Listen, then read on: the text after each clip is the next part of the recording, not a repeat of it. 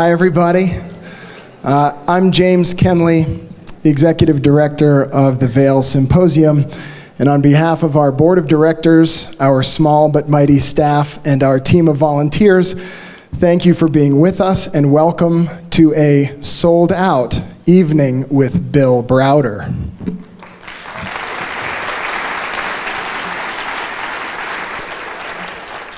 For those of you who don't know us, the Vail Symposium is a nonprofit organization. We've been bringing thought-provoking, diverse, and affordable programming to the Vail community since 1971. Ticket sales account for about 10% of our operating budget, and so the other 90% are sponsors at every level, from community members just like you. I'd like to thank a few of them for making tonight's program possible. Our presenting sponsors are the Town of Vail and the Frechette Family Foundation. Our event sponsors are Vail Resorts Epic Promise, the Vail Daily, the Antlers at Vail. Our summer season is underwritten by Cindy Engels, and the Hot Topics series is underwritten by Kathy and Neil Kimmel. Tonight's program is underwritten by Sue and Mike Rushmore. It is presented in partnership with B'nai Vail, and it was developed in partnership with Rebecca Zweig of Business Smart Solutions.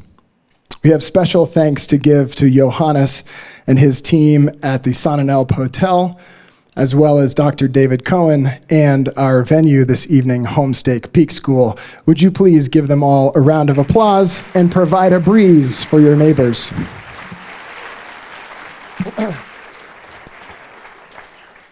Our presenter this evening may not need an introduction, nor does the subject matter, given how many of you have read Red Notice and Freezing Order. And I know that none of us up here live under a rock. To frame the discussion this evening and to bring out Mr. Browder is a good friend of the Vail Symposium, Mr. Greg Dobbs. In addition to his esteemed post on our programming committee, Greg is a 3-time Emmy award-winning journalist for over 50 years, 25 of which were spent at ABC News, reporting from all around the globe, including Russia. Greg will join Bill in conversation later in the program, and he'll get us started now. Please welcome Greg Dobbs. Thank you, James. Good afternoon, and James, thank you. Many of you probably came, most of you probably came to see and hear Bill Browder because you've read his first best-selling book, Red Notice, the full title of which is Red Notice, A True Story of High Finance, Murder, and One Man's Fight for Justice. Or you've read the second bestseller as well, Freezing Order, A True Story of Money Laundering, Murder, and Surviving Vladimir Putin's Wrath. Think about that, Vladimir Putin's wrath. You saw security when you came into the auditorium. There is security here until this program has concluded. For Bill Browder, that's how he has to deal with and survive Vladimir Putin's wrath. If you've read Bill's books, you know that he did business in Russia. And he learned things about the nation and its people that most who go there, even other business people, diplomats, certainly tourists, never get to learn, maybe more pointedly, never have to learn. As a journalist, occasionally I covered Russia, and before that, the Soviet Union. And what I learned, I would put it this way, people outside the United States look at us, they can pretty much read us like a book. But what I learned about Russia and the Soviet Union before that was that there are more mysteries about the nation and its people than there are certainties. Winston Churchill described Russia almost 85 years ago this way. He said, Russia is a riddle wrapped in a mystery, inside an enigma. And the thing is, in 85 years, it hasn't much changed. Bill dives into the enigma. He dives into the enigma. His take on Putin and Russia would be invaluable at any point, but now, And we are just a couple of days short of 17 months after Putin's merciless march into Ukraine. It's more valuable than ever. As James said, after Bill talks, I'm going to step in and ask some questions, and then there'll be time for some of you to do the same. And that leaves me nothing else to say, but ladies and gentlemen, Bill Browder. Thanks.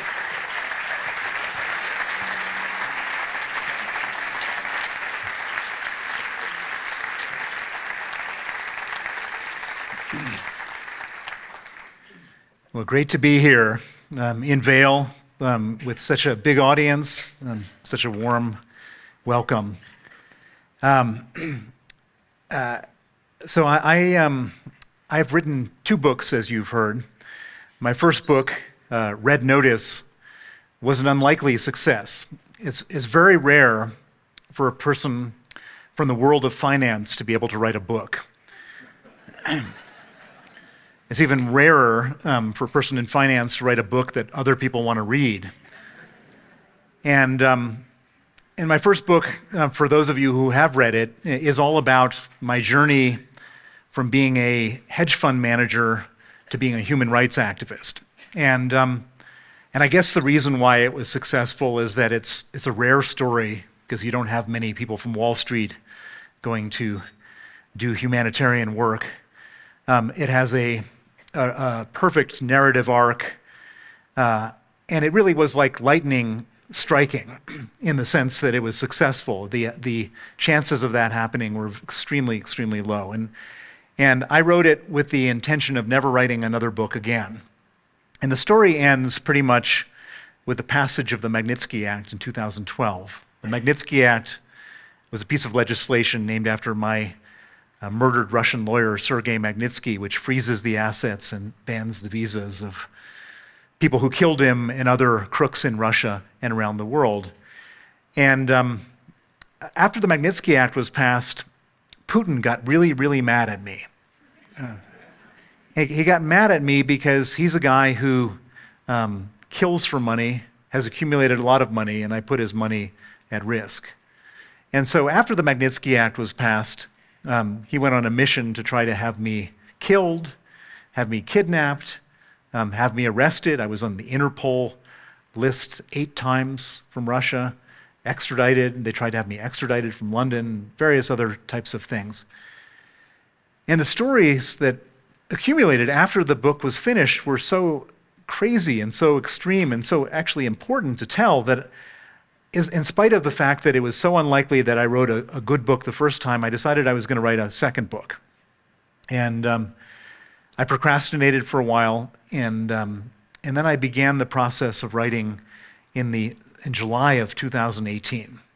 I normally live in London, but I have a house in Aspen, and we were in Aspen when I was starting to write this second book. And there's nothing worse than when you're an author and you have an empty page and you're trying to start a book. It's the worst part of the whole book writing process. So I set up in Aspen, and I tell my children to not come anywhere near the dining room for 5 hours from the morning until lunchtime. I set up my computer, but I turn off the Wi-Fi so I don't have any messages coming in. I put my phone face down and on silent, and I started staring at this empty screen. And it wasn't coming out. I couldn't come up with any good ideas on how to start this book, and I typed a paragraph and read it and erased it and stared at the screen for a while, stared out the window, typed another paragraph, same thing. And finally, after about an hour and 20 minutes of nothing on the page, I can't take it any longer. I turn over my phone, and there's 173 new messages on my phone in that last hour and 20 minutes. The first one read, "Bill, are you watching Helsinki?" The next one read, "If you need a place to hide out, you can use my cabin in the mountains." And what all these messages were referring to was that that was the day, the day I started my book was the day that the Helsinki summit was taking place between Trump and Putin. This was taking place on a Monday. On the previous Friday, Robert Mueller, the special counsel investigating Russian interference in the US political process, had indicted 12 Russian military intelligence officers for their role in election interference. So that happened on Friday. The summit was taking place on the Monday. Trump and Putin had a meeting, about a 4.5-hour meeting. No other people were present at this meeting. There was no entourage, no national security advisor, no Secretary of State, just Trump and Putin and one of Putin's aides. So they have this meeting, which I would describe as a secret meeting because there was no notes that ever emerged from that meeting. And then at the end of the meeting, both of these heads of state come out into a room with two lecterns, and the world's media sitting there waiting to ask questions. So Putin walks out, he struts out like he owns the place, looking very self-confident. Trump a little bit less so, he's kind of hunched over.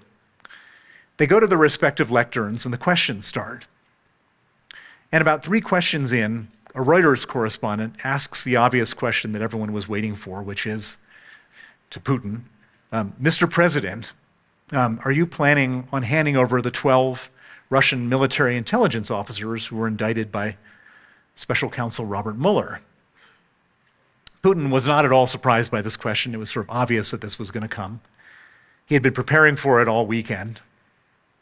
He smiled, and he said, yes, entirely possible that we'd hand over these individuals.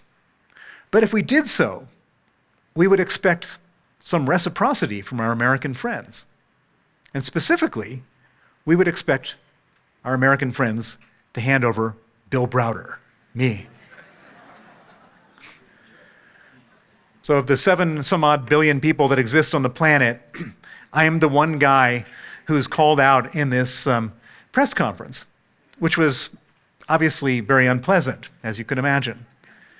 But it wasn't at all surprising. As I mentioned, Putin has been coming after me for years and regularly mentioning me in press conferences and other things.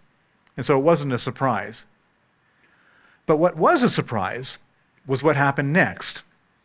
A couple questions later, a different journalist asked President Trump, what do you think of Putin's offer?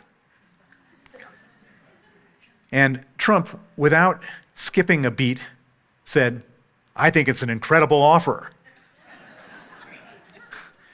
Now that did surprise me. To have the most powerful man in the free world offering to hand me over to a brutal dictator who wants to kill me was very unpleasant. And at the time, I was sitting in Aspen, and I wasn't in London, which is my normal home. I was in Aspen, where he could easily have sent out a bunch of SUVs blacked out from the Department of Homeland Security or the Secret Service, put a bag over my head, put me in a plane, and deliver me to Putin. So it was pretty awful. In any event, the 2 presidents left, and I was expecting after they left that as Trump boarded Air Force One with the Washington press corps, that one of his aides would have gathered the press corps and said, I just want to clarify something from the press conference. What the president meant to say was that it was an incredibly bad offer. But total silence. So Trump goes back to Washington, Putin goes to Moscow, and overnight, Putin wakes up and he realizes that he's made a terrible, terrible mistake. Putin sees himself as the master negotiator, the toughest guy out there. And here we had this situation where the Americans had asked for 12, and he only asked for 1. And so he decided to add 11 other people to his list of people to be handed over. He wanted Mike McFaul, the former US ambassador to Russia, who was a friend of mine and someone who had helped me with the Magnitsky Act. He asked for Kyle Parker, who was the chief of staff of the US Helsinki Commission, which is a congressional commission this individual wrote the Magnitsky Act. He asked for 3 agents from the Department of Homeland Security who were investigating money laundering connected to the Magnitsky case. Basically, everybody on Putin's list was a friend of mine who had helped with the Magnitsky Act, who was either a current or former US government official. Now, This is the moment that the US government, the Trump administration, should have pushed back hard. Who would ever join the US government if you could work on some policy goal in one administration and then have a subsequent administration hand you over to a hostile foreign power? Nobody.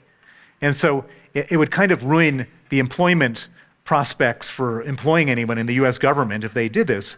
And so you would have expected that within moments of this suggestion that the Trump administration would have pushed back. But there was no pushback. 1 day goes by, nothing, 2 days, 3 days, 4 days.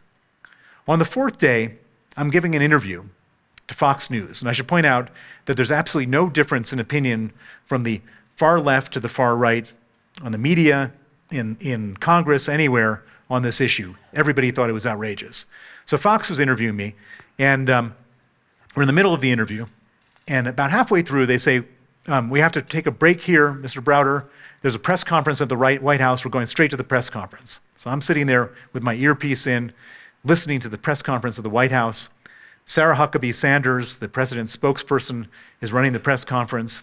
3 questions in, Maggie Haberman from the New York Times raises her hand, and she says, is the president planning on handing over Bill Browder, Ambassador McFaul, and the 10 others?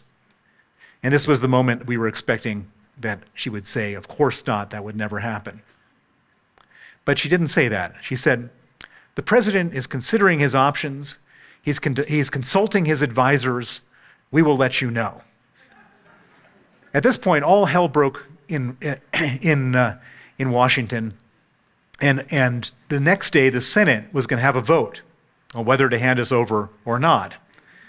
And as the vote was going to take place at 4 p.m., and during the morning, various senators and members of the House of Representatives all started issuing tweets and press statements and press releases talking about how outrageous it was. And again, absolutely, totally bipartisan. Nobody wanted to hand us over.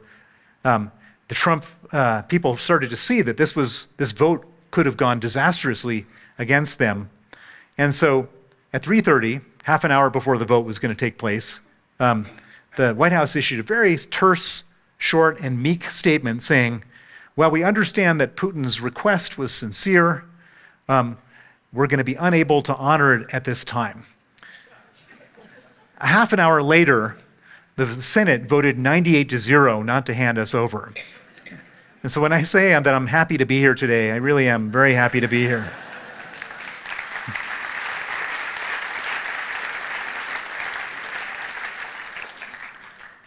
So I'm going to spend the next half hour or so explaining how I got into this mess. And then in the Q&A, we can talk about where we're going with this whole horrific war that Putin has started. So my story is a very unusual story. I was born in Princeton, New Jersey. I was brought up in Chicago, but I come from a very unusual American family. My grandfather, Earl Browder, who was a labor union organizer in Wichita, Kansas in the 1920s, was so good at organizing the unions that he was invited to Moscow in 1927. They said, it was the international wing of the Communist Party. They said, if you like labor unionism, you're going to love communism. Why don't you come and check it out? So my grandfather goes to Moscow in 1927. He immediately meets a Russian girl who becomes my grandmother. My father is born in Moscow. And then 5 years later, they return to America, and my grandfather becomes the General Secretary of the American Communist Party. 1932. He runs for president in 1936 and 1940 against Roosevelt on the communist ticket. He's imprisoned by Roosevelt in 1941, pardoned in 42. He's expelled from the Communist Party in 1945 for being too much of a capitalist. And then he's viciously persecuted during the McCarthy era in the 1950s because he was a communist. So this is my family legacy. I was born in 1964. I'm 59 years old. And when I was going through my teenage rebellion in the 1970s, I was trying to figure out a good way to rebel from this family of communists. I grew my hair long, you can't tell now, but it grew into an afro, and that didn't upset my family. I followed the Grateful Dead around the country for several months. That also didn't upset my family. But then I came up with the perfect way of upsetting my family, which was to put on a suit and tie and become a capitalist. And that really pissed them off. So I become a capitalist, and I end up going to Stanford Business School. And I graduate business school in 1989, which was a very auspicious year because that was the year that the Berlin Wall came down. And as I was trying to figure out what to do with my career after business school, I had an epiphany one day, which is that if my grandfather was the biggest communist in America and the Berlin Wall has just come down, I'm going to try to become the biggest capitalist in Eastern Europe. And so that's what I set out to do. So I originally moved to London, and I get a job at Salomon Brothers. I had several jobs, but I ended up with Salomon Brothers. It doesn't exist anymore, but the big American investment bank, made famous by Michael Lewis's book, Liar's Poker. And if you like my books, you'll like his book if you haven't read it. And I get a job in Salomon Brothers on the Russian investment banking team. And my very first assignment at Salomon Brothers was to advise a fishing fleet located in Murmansk, which is a couple 100 miles north of the Arctic Circle, on their privatization. So I get on a plane to Murmansk. The head of the fishing fleet meets me at the airport. He says, before we go and talk business, I want you to see one of our ships. And so we drive down to the docks. We get out of his car. And before me is this enormous vessel. It's about 400 feet long. It's on 5 different stories. On the top, they have the fishing nets. The next level, they do the separation of the fish. They then treat the fish, and all the way down to the basement of the ship where they have canning machines, and they can the fish. And so it wasn't just a fishing boat, it was an ocean-going factory. And I said, and it was very impressive. I said, how much does one of these things cost? He said, $20 million new. How many do you have in your fleet? 100. So I did the math. 100 times 20 million gets you to $2 billion worth of ships. What's the age of your fleet? He said, about 7 years. I didn't know anything about shipping then, and still don't, but I figured that makes it about half depreciated. So $1 billion worth of ships. And I'd been hired by this fishing fleet company, by the management, to advise them on whether or not to exercise their legitimate right under the privatization program of Russia to buy 51% of the fleet. It's being sold to the management, 51% of the fleet. And I said, at what price is the government selling you 51%? And he said, $2.5 million. Let me just repeat the math. There's $1 billion worth of ships. You can buy 51% for $2.5 million. You don't need a Stanford MBA, or you don't need to be a Salomon Brothers investment banker to know that that's a good deal. And so I advised him, yes, of course you should. But I was really dissatisfied because I didn't want to be getting paid some measly advisory fee. I wanted to be investing in this stuff. And I was trying to figure out whether this was just an anomaly in the fishing business or it was something more widespread. And so I went to Moscow to do some more meetings, and I discovered that the entire country was being sold off at these ridiculous low valuations. The market capitalization of Russia at the time of this privatization, 1992, was $10 billion. This is the whole country. This is a country with 35% of the world's natural gas, 10% of the world's oil, 10% of the world's aluminum. There's fertilizer and timber and electricity and telephone companies and car companies. The whole country, $10 billion. You couldn't buy a mid-sized oil company in Oklahoma for $10 billion. You could buy the whole country of Russia. And so on the back of that, I went back to Salomon and I told them, we have to be investing in this stuff, not advising on this stuff. It took a while, but we eventually got some money to invest. I had $25 million to invest. I put it into these privatizations. In 1 year, my $25 million turned into $125 million.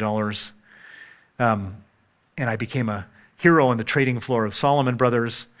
I decided to quit, to set up my own investment fund. I moved to Moscow in 1996. I set up a fund called the Hermitage Fund to invest in the Russian stock market. I raised $25 million from one of my clients, and I was off to the races. And my fund was an unbelievable success. We started with $25 million, and by the end of the first year, we were managing more than $1 billion. I was up 780%. I was the best performing fund manager in the world.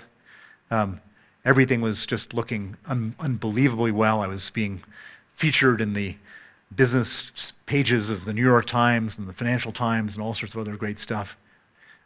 I thought it was all going to go to the sky.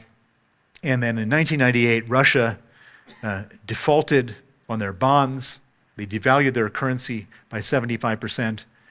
And I lost $900 million, 90% of my clients' money. It was hugely unprofitable, humiliating. And I made this vow that I was going to get my clients' money back. And in theory, it shouldn't have been that hard, because when a country goes through a big devaluation, and particularly a country that sells export things like oil or gas or whatever, their export prices stay in dollars, but their input prices, the price of labor and other things, are in their local currency, in rubles. And the ruble is devalued by 75%. So their costs should go down, the revenues stay the same, the difference between costs and revenues is profits, that should explode, and we should have recovered. The problem was that these companies were all majority owned by these people known as the Russian oligarchs. And the Russian oligarchs owned between 51 and 95% of these companies. And they never really thought of these companies as being companies for shareholders. They just thought these were companies for themselves. And so after the devaluation and default, these oligarchs said, well, why don't we just take 100% of everything that's coming into these companies for ourselves? Let's just steal everything. And so the oligarchs embarked on an orgy of stealing which has been unprecedented in the history of business. They were doing asset stripping, transfer pricing, embezzlement, dilution. And effectively, they were going to steal the last 10 cents on the dollar that I had left after I had made this big decision. I was going to try to get all my clients' money back. And so I started to look for ways in which I could try to stop them. And you couldn't stop these people from stealing by going to the government, because there's nobody regulating in the government. The police aren't policing. Everybody's on the payroll. There was no point. But I came up with this idea, which is that the one thing the oligarchs seemed to care about a little bit was their reputation in the West. They were all, going to the south of France. They were trying to engage with Wall Street. They were trying to do all sorts of things in the West. And so what I decided to do was to research how they went about doing the stealing, and then share that research with the international media, to naming and shaming campaigns. Now you may say, how is it possible to research how they do stealing in Russia? You'd think of Russia as being a very untransparent place. But in fact, it's a very transparent place for a very strange reason. Russia is the most bureaucratic country in the world. Everything you do in Russia gets tracked by some government bureaucrat. You go to the bathroom, you've got to write your name on the bathroom sheet. At the end of the day, it gets entered into 3 different databases. Everything in Russia is like that. And the people in these bureaucracies that collect all this information don't get paid a living wage, and so what do? They put it up for sale.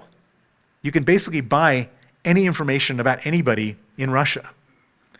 And so if I was meeting any of you in Russia and I wanted to do a little due diligence before our meeting, I could buy a database and find out what your bank balance is. I could figure out where you've traveled for the last 10 years. I could see who you've called. I could even look at your medical records. All this stuff is for sale for like a very small amount of money. And so what we would do is we would buy these databases about these companies, and then we would be able to figure out exactly who was stealing what, how they were stealing, where it was going, et cetera, everything. And so we would take this information, put it into nice, neatly formatted PowerPoint presentations, and then I would share it with the Wall Street Journal and the Financial Times and the New York Times. And the journalists loved me because I was saving them 3 months' worth of work. And so I would give them to these journalists, they would publish these stories, and then the most unbelievable thing happened. This new guy who had just become president of Russia, this little man, Vladimir Putin, it turned out that he had the same problem I had. The oligarchs were stealing money from me, And he had just become president, and they were stealing power from him. And I've never met Vladimir Putin then. I haven't met him since then, and I haven't now. But there's this expression that your enemy's enemy is your friend. And so every time I would put one of these exposés out there, Vladimir Putin would step in to go after these oligarchs. And he would use whatever power he had to crush the oligarchs based on my exposés. And it was highly profitable. And so, remember, I went from a 25 million to $1 billion down to 100 million. After we started doing these exposés, and Putin was stepping in, we went from 100 billion to $4.5 billion. It went up 45 times. And so I thought this was pretty great. I could make money and go after the bad guys and do some good at the same time. And I thought, and Putin, what a great guy he is. He's stepping in to help me out. I was really a big fan. And I had the best life in the world. I was making all this money for my clients, for myself. I was doing good. Putin was a good guy. What could be better?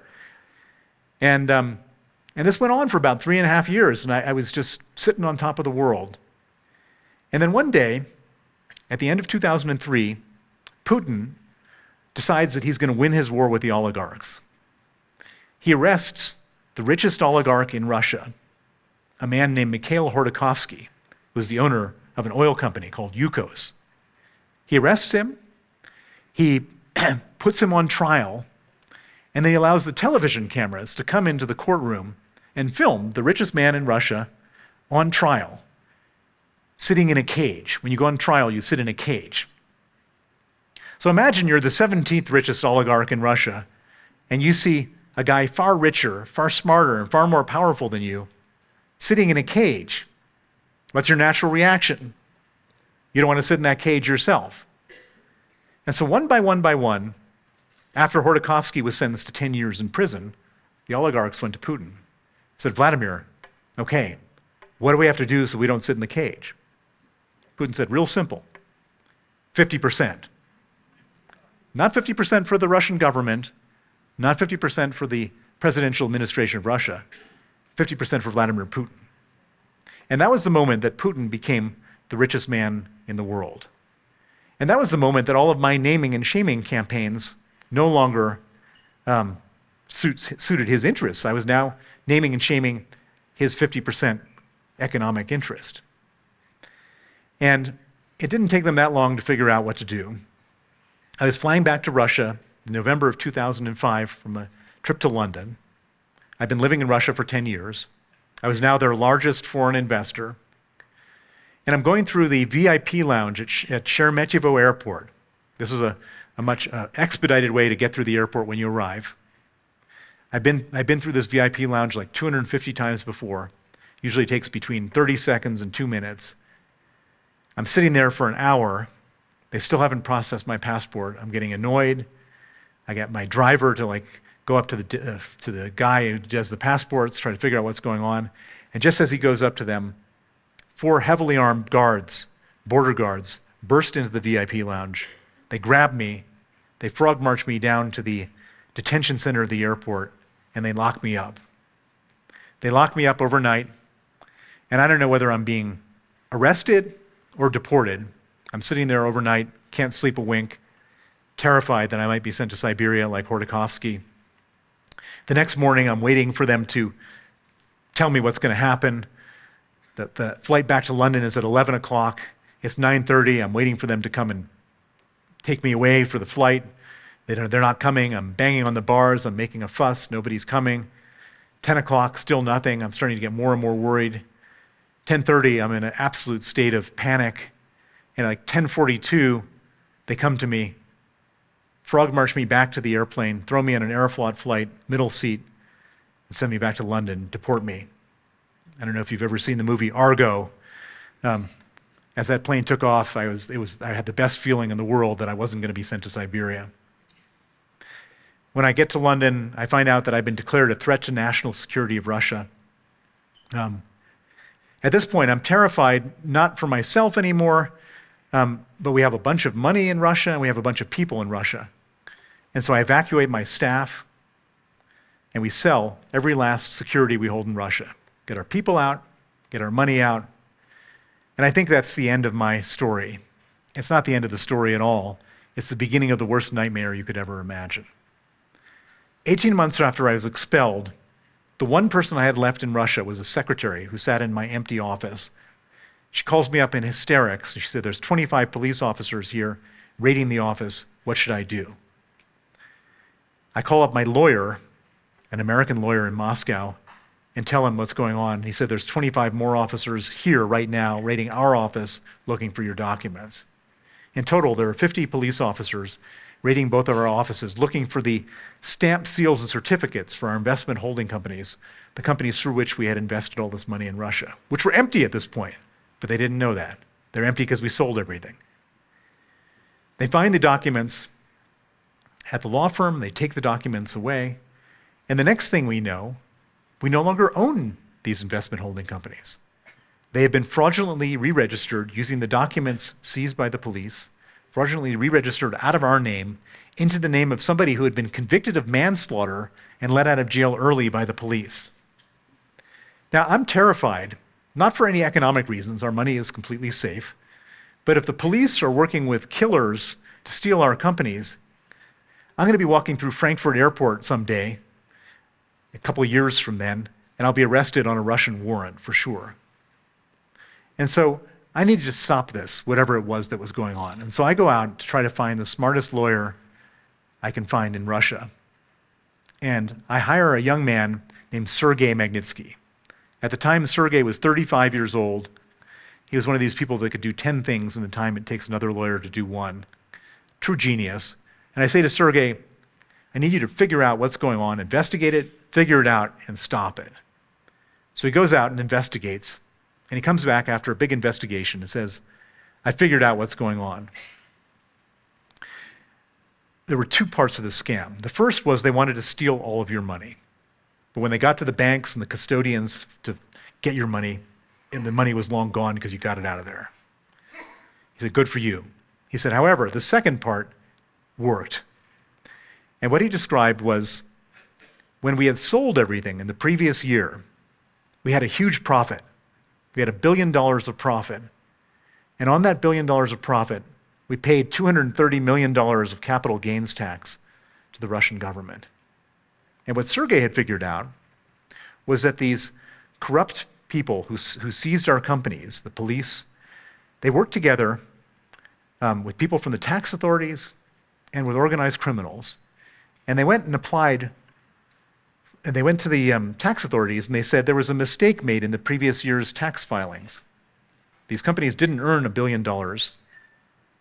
They earned zero. Therefore, the $230 million of taxes was paid in error, and they asked for it back. They applied for a $230 million tax refund on the 23rd of December, 2 days before Christmas. It was paid back the next day. The largest tax refund in the history of Russia on a fraud paid back in 1 day on Christmas Eve. Sergei and I were convinced this must be a rogue operation because Putin, he may not be a nice guy, but he's a patriot and a nationalist. And so we figured if we just wrote criminal complaints to the highest level of Russian law enforcement, and if we went to the media and publicized the whole thing, then everything would be fine. So we wrote criminal complaints to every different law enforcement agency in Russia. I went to the TV, radio, newspapers. Sergei went to the Russian State Investigative Committee, which is their version of the FBI, and gave sworn testimony against the corrupt officials involved.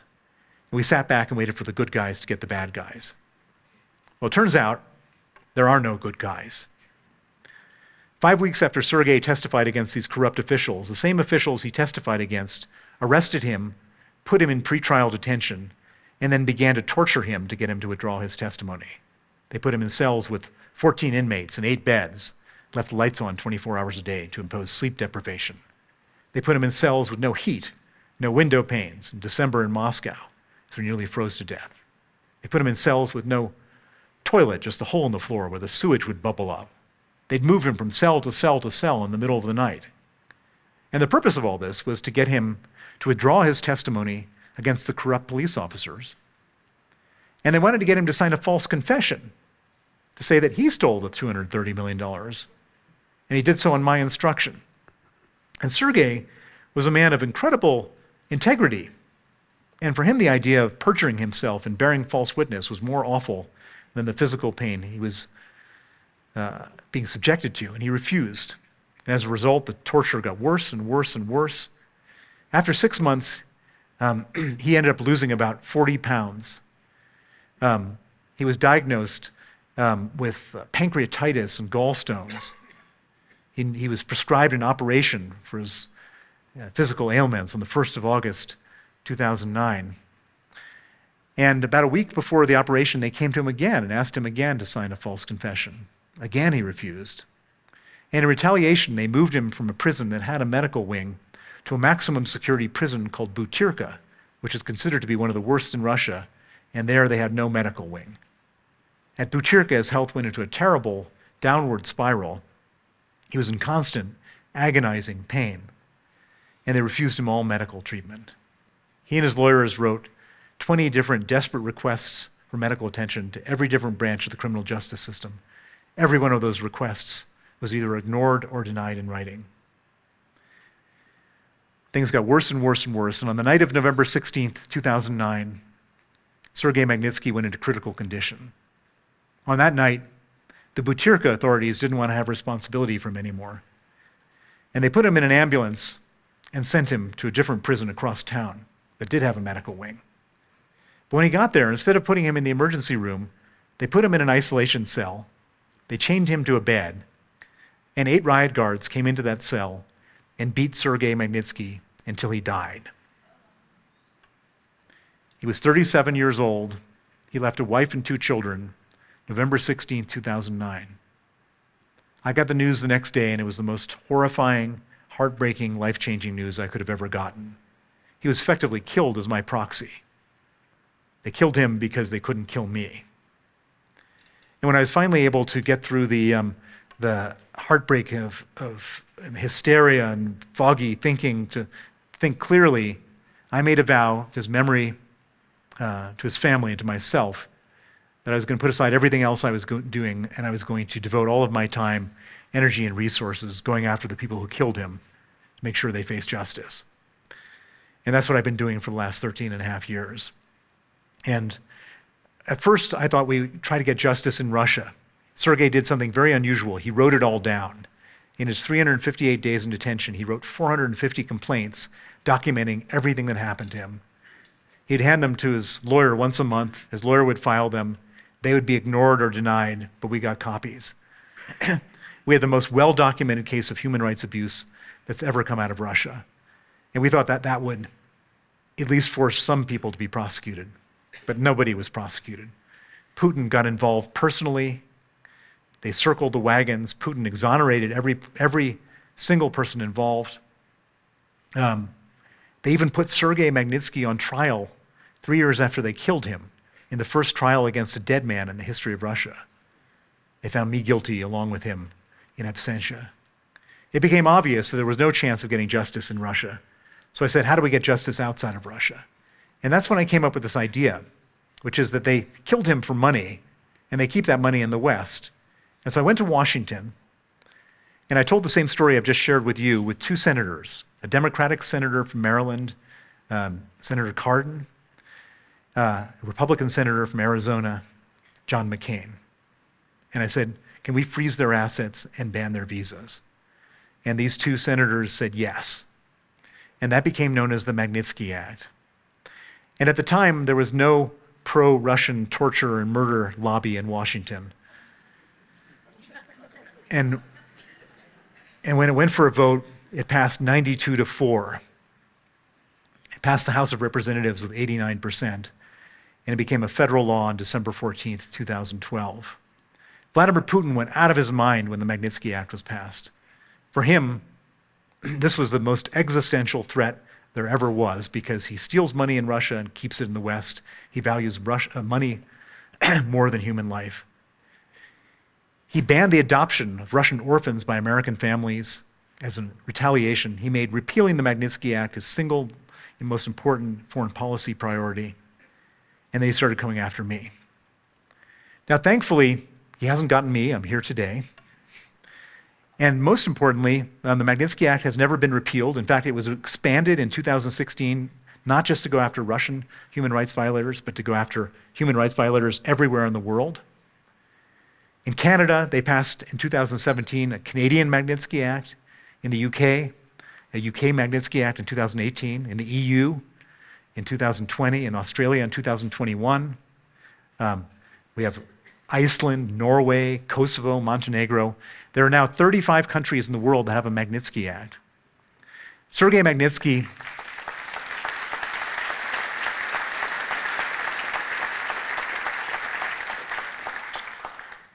for me, Sergei Magnitsky's death will hang over my shoulders forever. I'm never going to be able to recover from it. But I have done something, which is I've made sure that his death wasn't a meaningless death, that his death will help save lives, hopefully across the world. The Magnitsky Act is something that every dictator and despot fears. They absolutely are terrified of having their money in the West frozen. And so my hope is that we can't bring Sergei back, but I can leave him with an indelible memory, which is a legacy, which is that his death will save, hopefully, millions of lives. Thank you very much.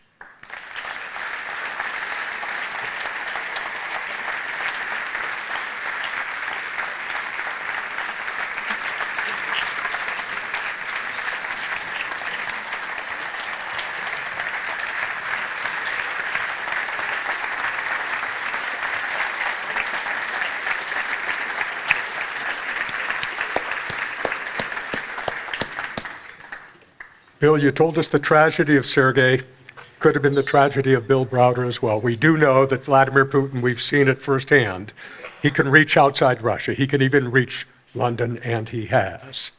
How have you and how have your family coped with that? Well, the first thing I would say is he's definitely, for a long, so I used to be, the title of my, or the subtitle of my first book in Europe, not here, but in Europe, is it's called Red Notice is the main title, and the subtitle is How I Became Putin's #1 Enemy. And for a long time, I genuinely was his #1 enemy until now. Zelensky is definitely his #1 enemy. Navalny, high up there. Prigozhin now. And so I'm probably off the first page on his Google search of enemies.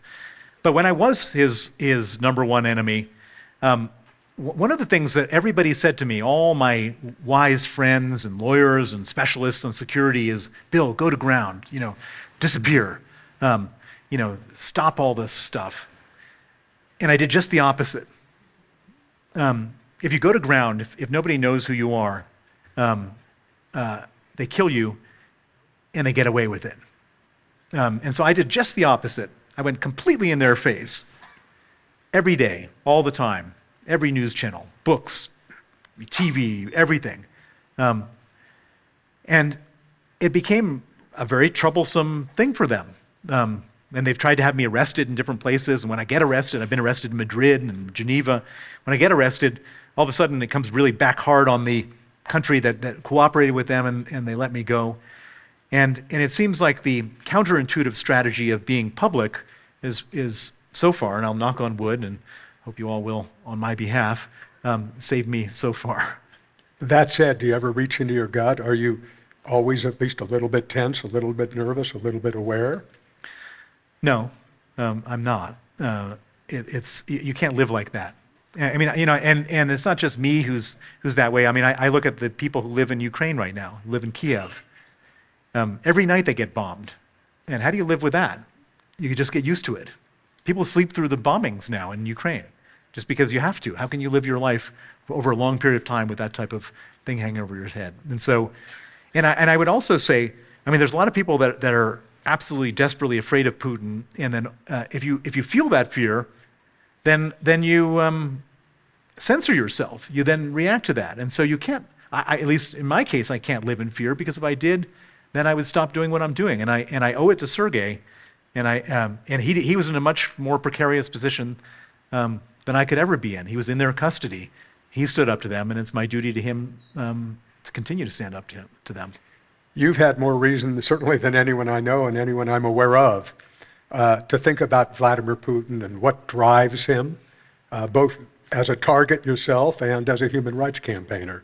So what's your answer to that in a very general way? What drives Vladimir Putin? Well, this is the thing that's most interesting, which is my view, and I think I know better than almost anybody what drives him. And you have all sorts of people in Washington and the White House and the State Department. They're political scientists. What drives Putin is money. He likes to steal money. There's not a person in Russia that goes into public service to do anything other than steal money. That's why you go into government, from the lowest level traffic cop to the president of Russia. And so in order to understand Vladimir Putin, you have to be a criminologist, not a Kremlinologist.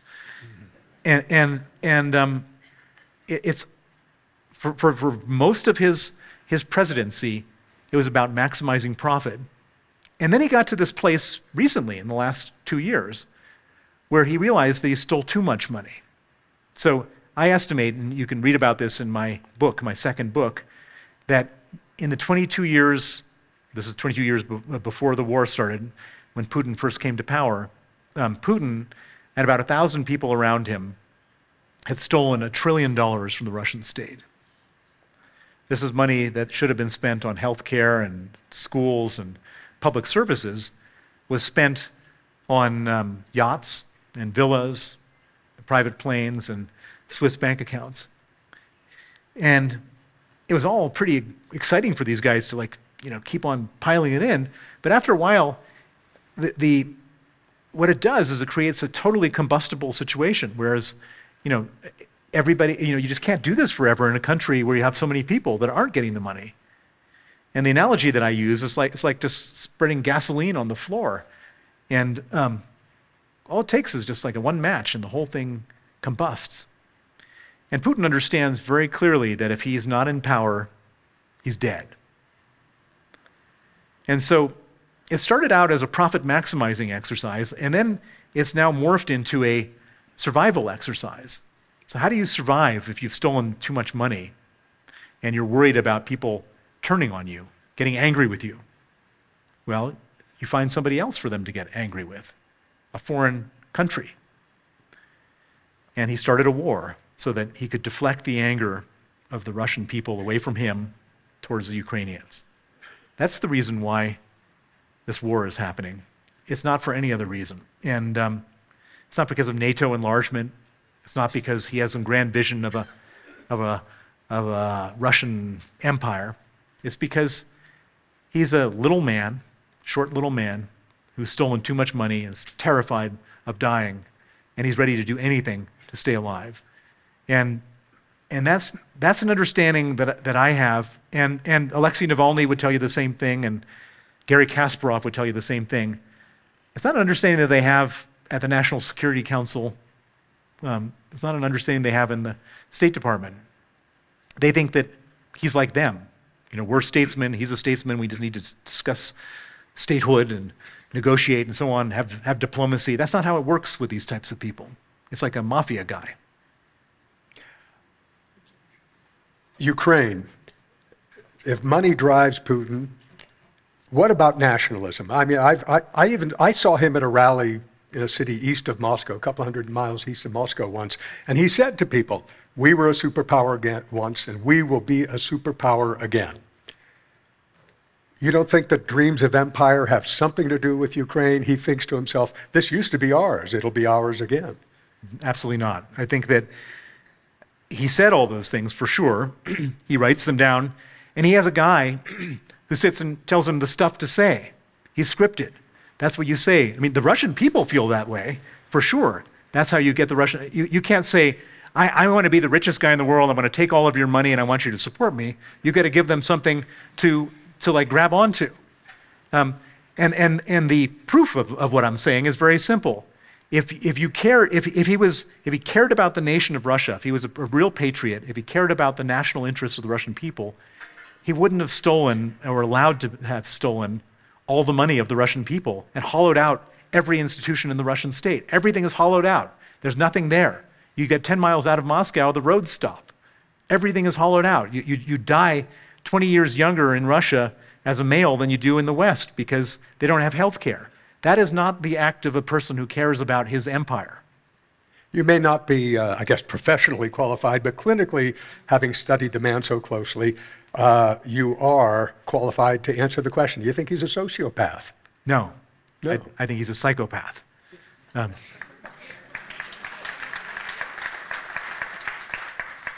He is the kind of person who, if a child was being tortured in front of him, his heart wouldn't beat any faster.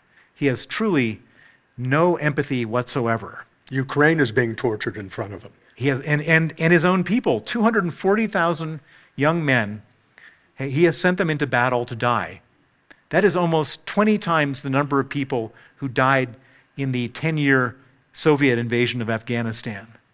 He doesn't care. His heart does not start beating faster. He does not lose a wink of sleep at night. All he cares about is his own survival, and perhaps some people very close to him, and that's it. And it's the definition of a psychopath.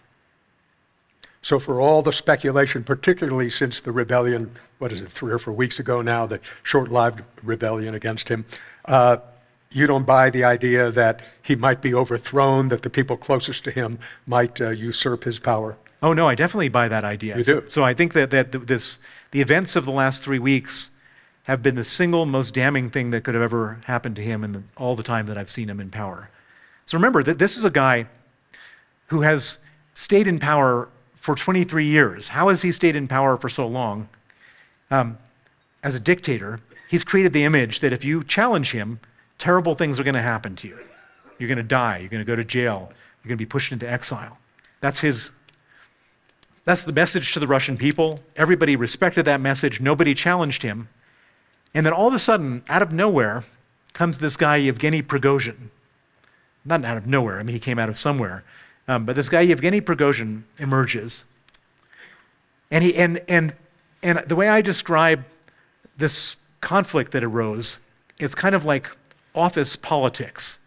Yevgeny Prigozhin was the only, everyone else in Russia, all these officials were just stealing money. All the generals, all the defense minister, the head of the army, they're all just stealing money and just terrible at their job.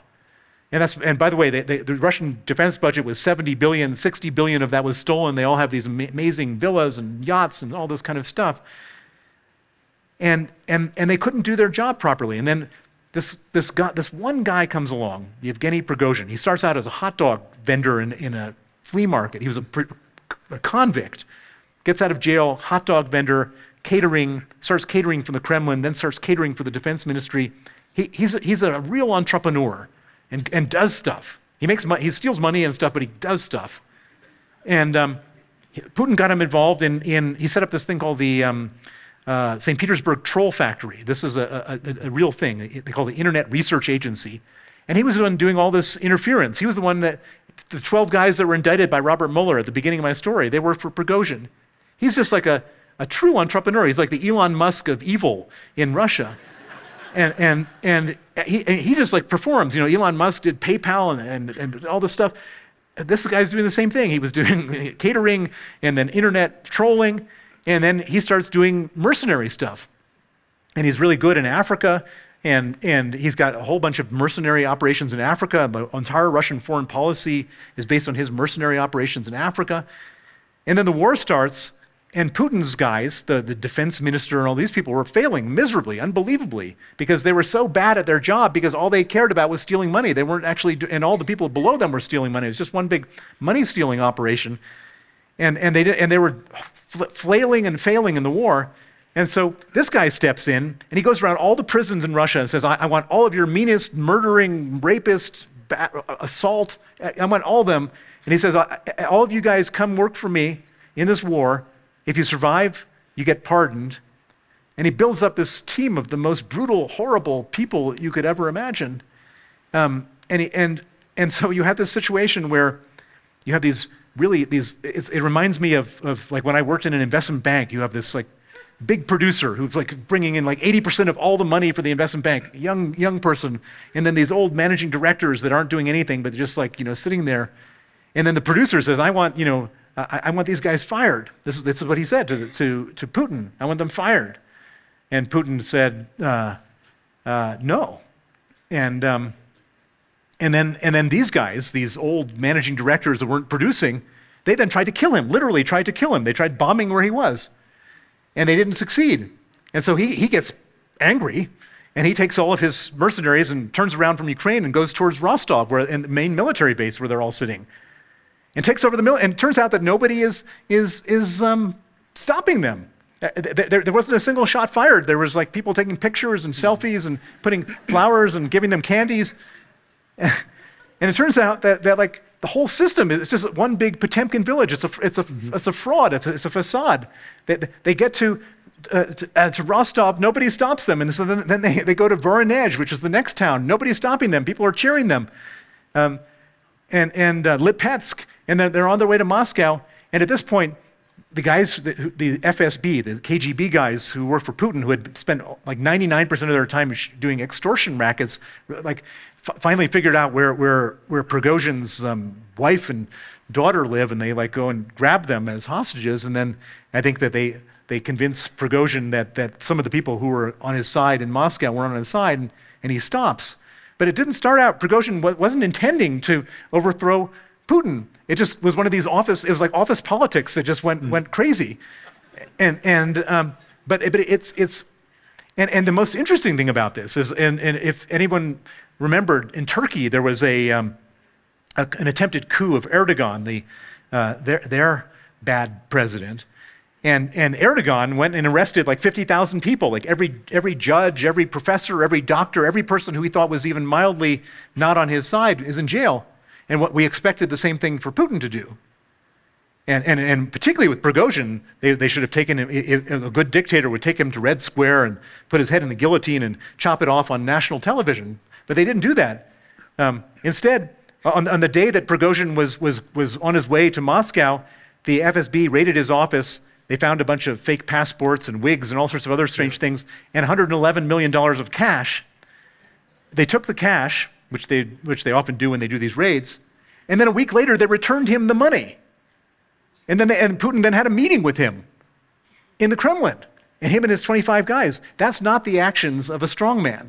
Putin is mortally wounded by this whole thing, because if you're the dictator now, everyone thinks, you know what? Maybe I've got a shot. And by the way, all these people want to have the same job because there's $1 trillion of money to steal the next round. And so it's a pretty attractive gig to be president. I read the description of that whole series of events by one of the Kremlin spokespeople as an exhibit of transparency. It's more the other way around, isn't it? Well, I mean, it's an exhibit of total frailty of Putin. And I think that this is the most interesting moment ever in terms of a possible change of power. And I should point out that we only know 5% of what's happened. 95%, we don't know what's going on. But what we do know is going on is that the image of Putin being this beloved strongman has been permanently popped. And by the way, Prigozhin, one of the things he did to really infuse his brutality on the psyche of the Russian people is that there was a soldier in his Wagner battalion who had surrendered to the Ukrainians, and in some prisoner swap he was returned. And Prigozhin was so angry that he had surrendered that he made a video. This was like an ISIS video, where he put the guy's head against a cinder block and then took a sledgehammer and just bashed his brains in and sent it out. And I'll tell you something interesting, is that now all over Russia they have Wagner sledgehammers as like, people are buying them. This guy's a folk hero in Russia because Russians mostly respect, raw power. And it's not like they love Putin versus him. They just want to know who's the powerful guy that they need to be reporting to. How loved or unloved is Putin? I once had the head of Levada, you might know what that is. It's a fairly reliable Russian polling agency, tell me that, and this was probably a dozen years ago, that roughly 40% of people polled said it wouldn't be so bad to have Stalin back. So that said, do you have any idea from your own sources and contacts in Russia, in Moscow, how popular he is or isn't? Well, so here's the interesting thing about, so according to Levada, he has an 80% approval rating. Mm-hmm. But just imagine this is a country where if you hold up an empty sign, doesn't say anything on it, just like you say, I'm protesting, they'll arrest you and sentence you to 8 years in prison. So some random person comes to you that you don't know and says, do you support the president? What are you going to say? And on top of that, what's most interesting, I just learned about this recently, is what is the response rate when Levada goes out and polls? 95% of the people don't respond. And so only 5% of the people responding, 80% of them say they support the president, and so the other 2% are going to jail. I mean, it's just, I mean, you know, so I don't think he's that popular. I think it's all the whole thing is a big myth, and the myth that was shattered when some other guy comes and tries to take over the country and everyone is just cheering and putting flowers on their tanks. That tells you everything. Okay, I have one more question, and it's a big question to be answered in a brief time, please, because then it's time for the audience questions. I saw in an interview that you believe, I hope I don't mischaracterize what you said, that while we're in some ways hurting Russia, we aren't hurting them nearly enough. What should we be doing from your point of view? Well, so basically, the other huge Washington, Brussels, London misconception is that there's some possibility that there's a negotiated outcome to this conflict. Putin has never negotiated anything in his life. He's never compromised, because to compromise is a sign of weakness, and any display of weakness, he'll permanently be destroyed. Putin doesn't negotiate and will not negotiate and cannot negotiate without losing his job and losing his life. The Ukrainians, in the first 3 weeks of the war, Zelensky was desperate to negotiate. But he's not desperate anymore for one simple reason, because they've seen what happened in Bucha and Irpin and all these other places where the women were all raped and then killed and put in shallow graves, and the men were castrated, and all the kids were taken away and sent to the far east of Russia. And so the Ukrainians can't forgive that anymore. And nor can they forgive the idea that if they were to give away any territory, everybody in that territory would have the same fate happen to them. And so there's not an ounce of support for any type of negotiation for the Ukrainians. And so how does this thing play itself out? There's only one way. Well, two ways. Either Russia wins or Ukraine wins. And if for some reason Russia were to win, I mean, they're not going to stop at Ukraine, because remember, Putin's at this war because he needs to be at war. He'll then go to Poland or Estonia, and then we have a much worse situation on our hands. Then we have to decide, are we going to go to war with Russia to defend a NATO ally, or are we going to abandon our NATO ally and let every man for himself in Europe? Or the other alternative is that the Ukrainians win.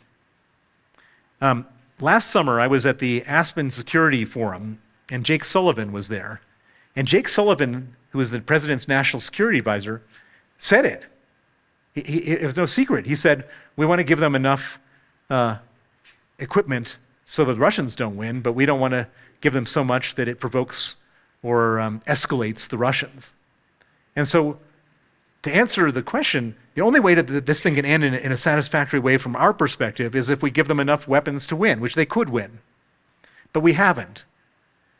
It's always been incremental and incremental and incremental, and not little but too late. And it seems, very sort of narrow, self-interestedly, from our perspective, for America, absolutely the right thing to do to give them whatever they want. At the moment, we're spending 5% of our military budget with no loss of American lives to totally degrade our second most awful adversary. It just seems like a no-brainer. But there's such cautiousness, such restraint in Washington that we're not doing nearly enough. And as a result, this thing may carry on and carry on. And had we done a lot more before, the Russians wouldn't have been able to dig in where they've dug in so far. They've dug in really deeply. They've got all trenches and mines and all this kind of stuff out there, and it's very hard for the Ukrainians to penetrate that right now. Okay, thank you. We've got James Kendley with a microphone, and I think Chris Sable on this side. If you have a question, please raise your hand. If they give you the microphone, please stand. Please just ask a short question. Don't make a long statement. The one other thing I'll add is please speak into the microphone, not near the microphone, but right into it. And we're going to start with Chris on that side, and I'll be here looking for our next one. Check, 1, 2. Good evening. My name's Kevin Tice. I live here in Vail. I started at Salomon Brothers in 1989 investment banking. Yay. So we overlapped, although I was in New York the whole time. A great firm, by the way. I have two questions. The first question is, what's the chance, given how you've described Putin, that the nuclear option, which we hear is bandied about and is frightening, obviously, what's the likelihood that it comes down to something like that? And how do we know? It seems to me that the Washington's goal, notwithstanding your comments from Jake Sullivan, but Washington's goal is regime change in Russia. How do we know that if we are successful at that, either with Ukraine or another way, that we are not unleashing other forces that may not be good for all of us? And it's not like Ukraine is the, golden child of democracy and sunshine, as we all know. Thank you. So the sort of the trillion-dollar question, the nuclear risk. Putin could do anything. Okay, he has the capacity to do anything. I never thought he would invade Ukraine in the first place. It seems so foolhardy in advance. People ask me, would he invade in the weeks leading up to it? I said, no, it's insane. He wouldn't do it. It doesn't make any sense. And he did it. So Putin does things that don't seem to make sense. It certainly doesn't make sense for him to use any nuclear weapons for a lot of reasons. First of all, it doesn't win the war. All it does is it kills however many people it kills. The Ukrainians are not going to then surrender because he uses nuclear weapons. The Ukrainians understand that if they come under Russian control, they die one way or another, and so they're not going to surrender. The second thing is that we have all a pretty consistent view of Russia, which is we don't like Putin, we don't like Russia. And that's our view here in the United States. It's the view of the people in the UK, the people of Europe. But about half the world doesn't have that view. China, India, Indonesia, all these other people are sort of either supporting or staying on the sidelines or whatever. All those guys would immediately defect and become anti-Russia as well. They wouldn't be able to tolerate the use of a nuclear weapon. And Russia would be more isolated than North Korea after that, which I don't think Putin wants to have happen.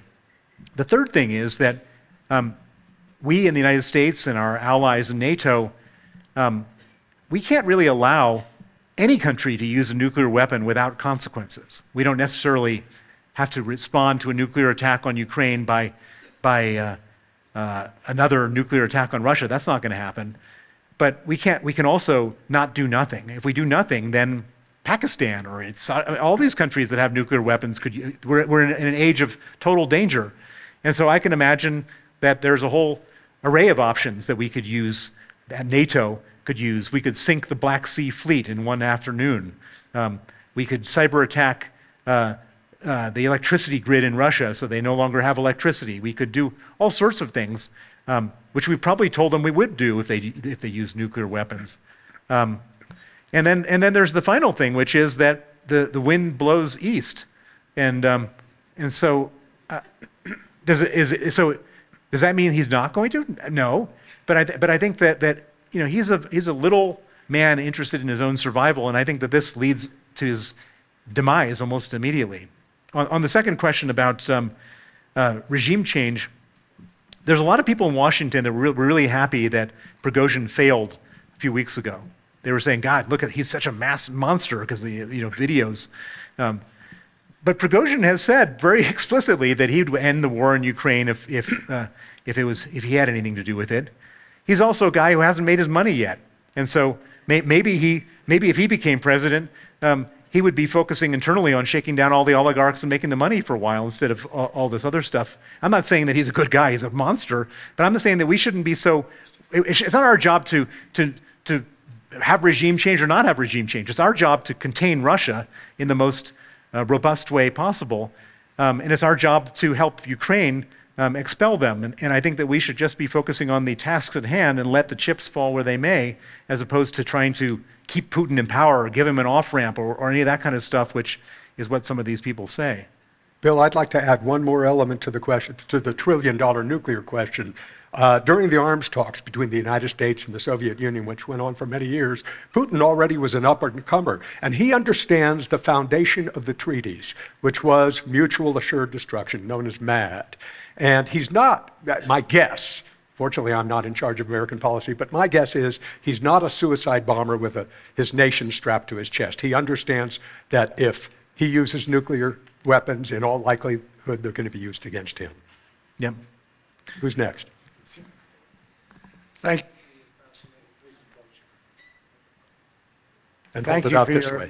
you for your fascinating presentation. Easy question. Can you provide any details about the relationship between Putin and Mr. Trump? Thank you. Good luck. Well, I have a pretty clear view on this thing. So, first of all, the PP tape, compromise. I don't think, there may be lots of tapes, but as we've seen, Trump is pretty much unblackmailable. I mean, he can do anything, and he can organize an insurrection on January 6th, and somehow that's okay. So I don't think there's any blackmail involved. The other thing I would say is that Trump has proved himself to be a guy who defaults on everybody. So there's this argument that the Russians have money with him, and therefore he feels like he owes them something. He's defaulted on every single person who's ever lent him money in every single situation in the entire history.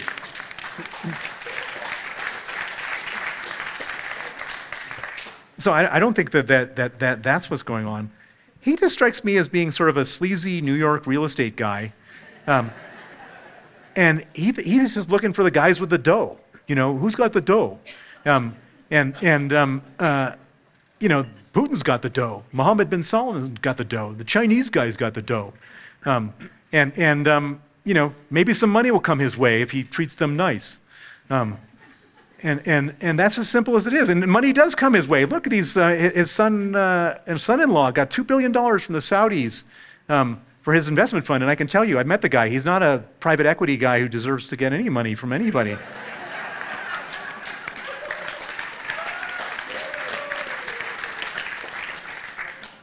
So I think it's just that, and I don't think it's anything more sinister than just a sleazy dude, wanting to get money.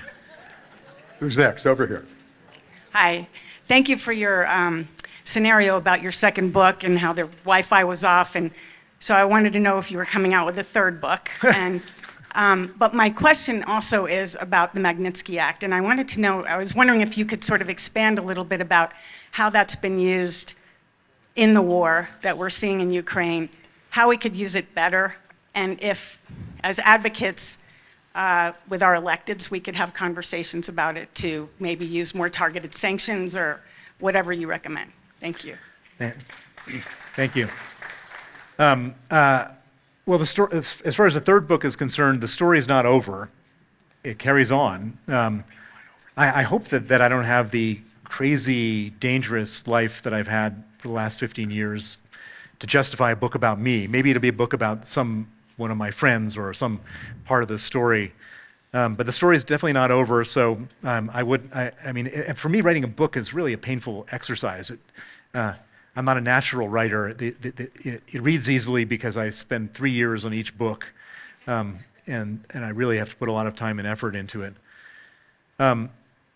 On the Magnitsky Act, the Magnitsky Act is the template which is now being used in the war in Ukraine. It's also the Magnitsky Act is also being used all over the world. The Chinese government has set up concentration camps for the Uyghur minority and Muslim minority in Xinjiang, and 4 of the Chinese generals are on the Magnitsky list. 19 Saudis were involved in the grisly murder of Jamal Khashoggi are on the list, and many other places. And so the Magnitsky Act is being used widely, and it's being used deeply as far as Russia. And I wouldn't say the Magnitsky Act per se. It's an offshoot of the Magnitsky Act. The Magnitsky Act was the template, and they now use it in other ways. I would say as far as Russia is concerned, we're now really kind of getting them good. I mean, just today, the former finance minister of Russia, his name is Alexei Kudrin, was sanctioned.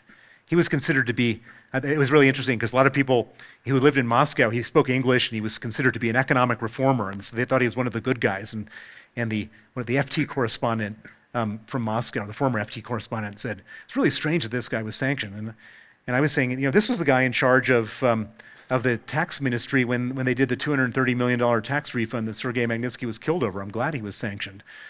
And so I mean, the sanctions are being rolled out probably more aggressively than I could have ever imagined. We've sanctioned about half of the oligarchs so far. There's another half to go. They should be sanctioned.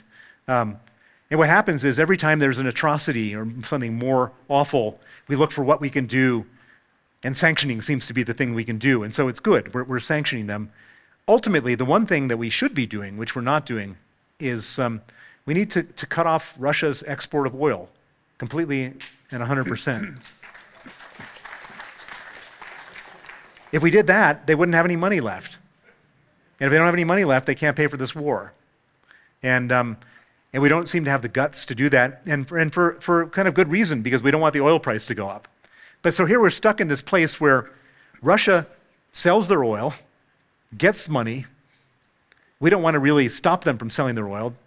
And then we've got to give money to the Ukrainians to fight them, using the money that they're getting from their oil to fight the Ukrainians. And so we could just, if we just stop them from getting the money for the oil, and there's ways of doing that, then we wouldn't have to pay all this money to have them, have the Ukrainians fight back, because the war would be over. But we haven't been able to bite the bullet and do that. Bill, circling back to the book, 30 seconds. It would seem you tell a story. Each book, you just tell a story, what happened from A to Z. Didn't you just sit down and say, here's how I tell the story? Why was it so painful? Well, I'll tell you why it's so painful, because I wrote it for the reader instead of for the writer. So it's really easy to write down anything. You can write anything on a piece of paper. But, and I should point out that I'm a terrible reader. I have really the lowest threshold for boredom of almost anybody. And so if I get a book, so many books, I get 30 pages in, and I just like don't care what's going to happen next, and I just put them down. And I just so didn't want that to happen with any of my books. And so every sentence I wrote, I then read it and said, would anyone else want to read this sentence? Would anyone want to then read the next sentence and the next sentence and the next sentence? Good answer. And back and forth and back and forth. And then I gave them to my 16-year-old son, and if he could read it and be interested, then I knew that I was in good shape. Okay. Next question over here. My name is Gary Barant, and Bill, you and I were in Moscow at the same time. In 1988, I went there to start the first advertising agency for Young and Rubicam. Those were heady days. That was glasnost, perestroika, and there was a spirit of openness and energy. We hired 7 young people, and they all came early to work to learn how to do marketing. My question is, do you think if we had treated the Soviet Union after the Cold War the same way we treated Germany and Japan after World War II, we would not have Putin today? No. I think that this is not our fault. This is not our fault. Russia is a very rich country. They have a huge amount of natural resources that generates a huge amount of money. The entire blame for this thing comes down to the way in which the Yeltsin allowed the oligarchs to take over the country. And what caused all this trouble was that at the time, 22 oligarchs stole 40% of the country from the people of Russia. And the average Russian then lived in destitute poverty. I think the male life expectancy at that moment in time was like 58 years. You'd die if I'd be dead if I was Russian already. And nurses had to become prostitutes, and professors, taxi drivers, and art museums were selling the art off the wall. And that created humiliation. It wasn't us. It wasn't our problem that they allowed like a small number of people to steal all the money. It was their problem. And that created humiliation, and Putin responded to that humiliation by coming in and saying, I'm going to correct it. But instead of correcting it, he just made it even more horrible. And so this wasn't our fault. This was the fault of having a totally corrupt country, no rule of law, no institutions.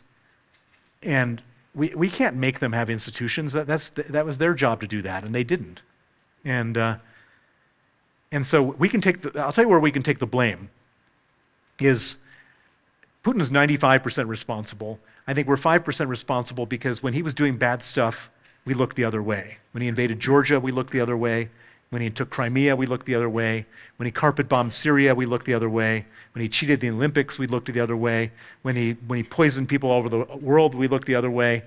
And so he was of the assumption that we're always going to look the other way, and that we're responsible for. And if he had known the consequences would be so devastating, that we had the capacity to be so devastating, he might not have done this Ukrainian thing, but he didn't know that because we gave him every reason not to think that.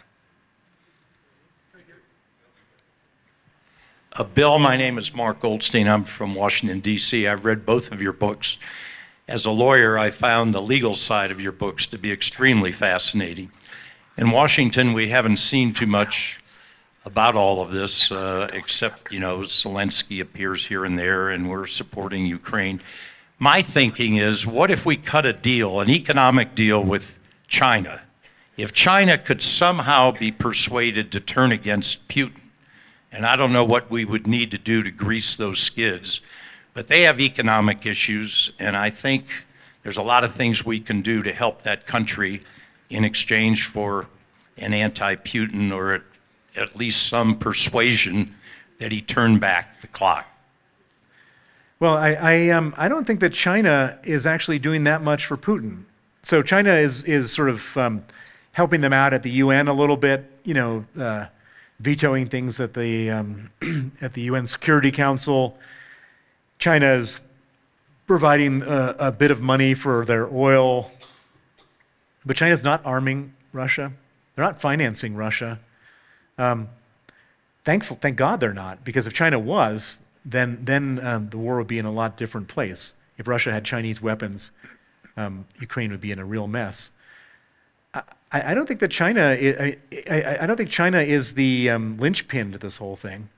I think the linchpin is the Ukrainians and military equipment. If we provided the Ukrainians with enough equipment, they could win this war. It's as simple as that. And we are still hesitating, holding back, and there's no mystery about that. You can hear them screaming bloody murder, saying, "Why don't you just give us more? Give us more." The British defense minister was criticizing Zelensky, saying he's ungrateful. Well, they're the ones dying for us, because we would be dying if the Ukrainians weren't dying in our place. And so we should be giving them everything. And I don't think it's all that complicated. I think it's just give them the weapons and give them what they ask for, and give them as much as they ask for, and let them fight it out. And one rationale for that is, if Ukraine loses, the West loses. Indeed. One more question over here. Greg, you've got our last question, sir. Well, I'm not going to ask a question because you've answered almost everything. I will just say that I'm grateful to you. Because, the world is no better off right now than it was an hour and a half ago when we started.